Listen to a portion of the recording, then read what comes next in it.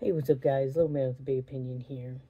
So, I'm starting a new kind of series within the channel where I answer questions that preppers have put forth, whether it's in a Facebook group, a Reddit group. At one point, I was in a prepping group on iFunny,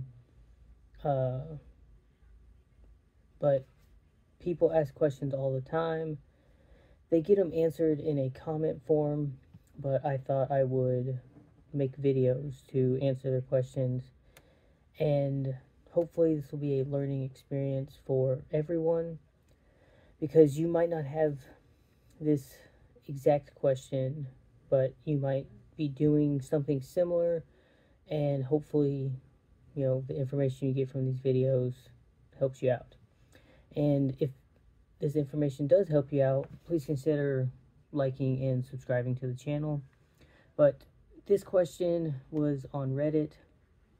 The person described their scenario as, they're a wilderness EMT, so they've got that training, and they're getting ready to purchase their first house. Don't scratch that up. They're getting ready to purchase their first house where they'll be living in a suburb outside of a major city. They live within 15 miles of the coast, and they said they live in the northeastern part of the United States. So I would, they're trying to give as much information without, telling people exactly where this prepper lives. But my guess would be Washington or Oregon. And the question that they were asking was, what kind of supplies could I purchase that I can use the training that I have to be able to help my neighbors. And so, to start off, I have two kind of answers for you. Or one's more of a statement, the other one's an answer. I commend you for your first thing you want to think about is, helping take care of your community. The other thing that I would say is, I don't think you should make that your first starting focus. I think your first starting focus should be, how are you going to take care of yourself? And it goes back to that image where you're on a plane, the people on the plane always tell you, put your mask on first before you put your kid's mask on. That way, because if you're trying to put your kids on and you fail, then both of y'all are not having a good time. Whereas, you got to take care of yourself first. In their message, they talk about, living in a flood zone. So they want to have a throwable buoy. They want to have high visibility vests so that people know, hey, this person is trying to stand out.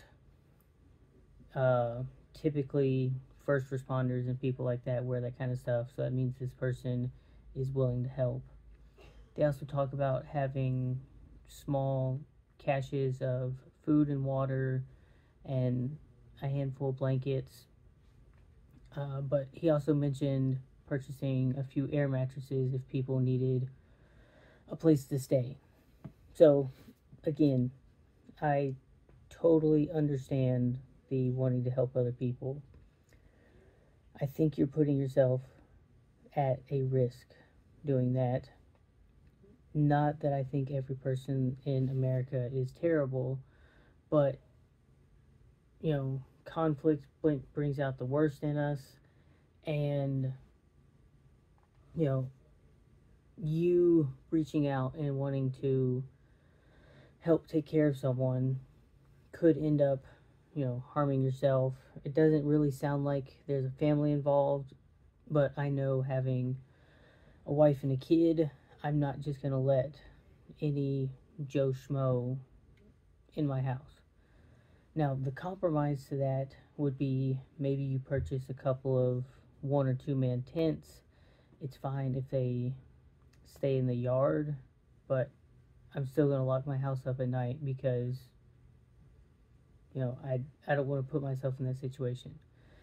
Now, if you know the person, you need to have your own, vetting system to decide what you're going to do.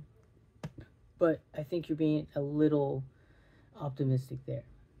I think the better answer would be you've helped the person in the life-threatening situation. Send them on towards an organization that focuses on providing people shelter and stuff like that. That's my opinion on that part. The idea of a food cache is a wonderful thing. Again, you kind of have to be careful on that. But if you have, pre-packaged, that's what FEMA does. People line up, they get, supplies to keep themselves alive, and, they send them on their way.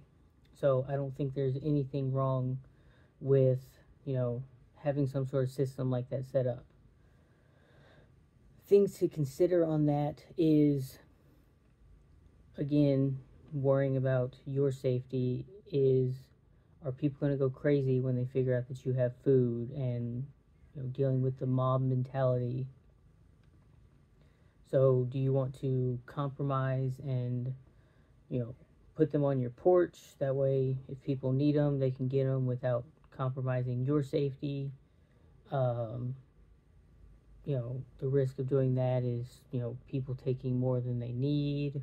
And is your system of helping people ruined after the first 1 or 2 groups come by? Because people in that situation are thinking about survival. They might be thinking in their head, it's awesome that this is prepackaged to be 2 or 3 days worth of food, but I don't know when the next time I'm going to get food is, so I'm just going to grab 3 of them. Or, God forbid, the people are just fine and they come by and pick it up because, they see an opportunity there and they're going to take it. So that's a situational awareness thing that, you need to figure out how you're going to deliver those caches. He brought up hazmat suits. I think that's getting into a niche category of prepping where, it's one of those things, I'd rather have it and not need it than need it and not have it. I don't think you should spend your money to provide a whole hazmat suit. That's something that, as we push people to be preppers, that's something they should purchase on their own. He also mentioned, having the first aid supplies to render aid to people. He's got the training. In a lot of these situations, that falls under the Good Samaritan Act. Do as much as you're trained to be able to do, and if it's life-threatening and help cannot get there, then do as much as you're comfortable doing past your training. But, unless your goal is to run some sort of, lifeline, emergency trauma, I would focus on the boo-boo kit kind of items and, maybe some stuff that can help stabilize people until the higher trained people can get involved. Also, depending on the situation, they might not want local help and they're going to, the state, local, and federal government are going to, target you for, you're putting yourself in harm's way to do this stuff. And as we've seen with the latest hurricane, there seems to be a lot of, don't worry, I'm the government and I'm here to help. All of y'all go away. But that's kind of getting political. That's not the point of this video. And then the one comment that I will mention is, a lot of people have said, instead of, focusing on the reactive, try focusing more on the proactive. Offer up some sort of class where you discuss the major things that can happen in your area and, advocate for the people in your neighborhood to prepare for themselves. FEMA recommends 72 hours of food and water in every home. I know every home does not have that all the time, and it can be difficult based off of your budget situation. The last video I made talks about buying budget prepping items, and I'm going to continue to make those kind of videos because not everyone can spend $10,000 on preps or $100 a month, and they've got to be strategic on what they buy and when they buy it and how they're going to dish out their prepping plan. But it does make it a lot easier to help the community if let's say there's 100 homes in your suburb.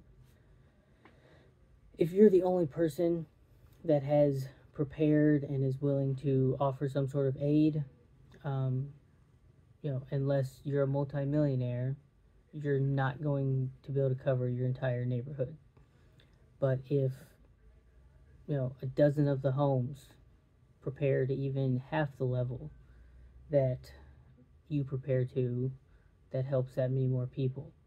If 25% or 25 of the homes can get to that point,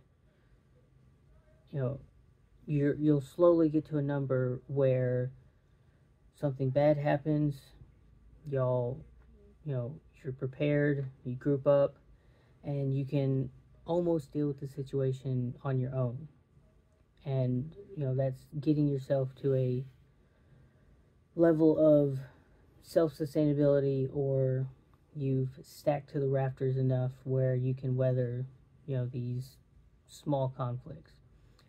And then as a prepper, you never hit a finish line. You're always, you start with that bug out bag and you've got your 72 hours worth of, I can take care of myself, my family. Then you set your home up for a week's worth of the SHTF problem.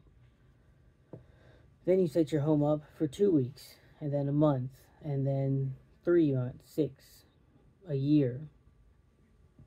And then you start looking at, all right, well, I've got all these supplies. I've got this nice safety net that you've set up.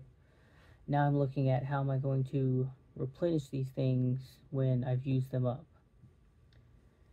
It's a marathon. It's never going to end. The first time I put rice in a mason jar, I was like 14, and The Walking Dead had just come out, and I felt like I could survive the zombie apocalypse. And now, over a decade later, all of the resources spent, all of the time spent, all of the skills learned, I feel a lot more comfortable now than I did, well, at least not thinking then, but knowing, from the first year to the third year to the fifth to the decade, I can feel a lot more comfortable about my situation. And the more I make these videos and learn new skills, the more that I go out and purchase items that can help my prepping situation, the better I feel, and the more I can, just be prepared. But hopefully I answered that question. The Reddit is just called Prepping. There's like 77,000 people in it. Haven't really started posting anything in it. I'm more just observing and, making a few comments here or there. But again, if you learned something from the video, it'd really help if you liked it. If you enjoy what we're doing with the channel, hit the subscribe button. And lastly, if you've got a friend or family member that benefit from these videos, share the channel with them. And with that, catch you in the next one.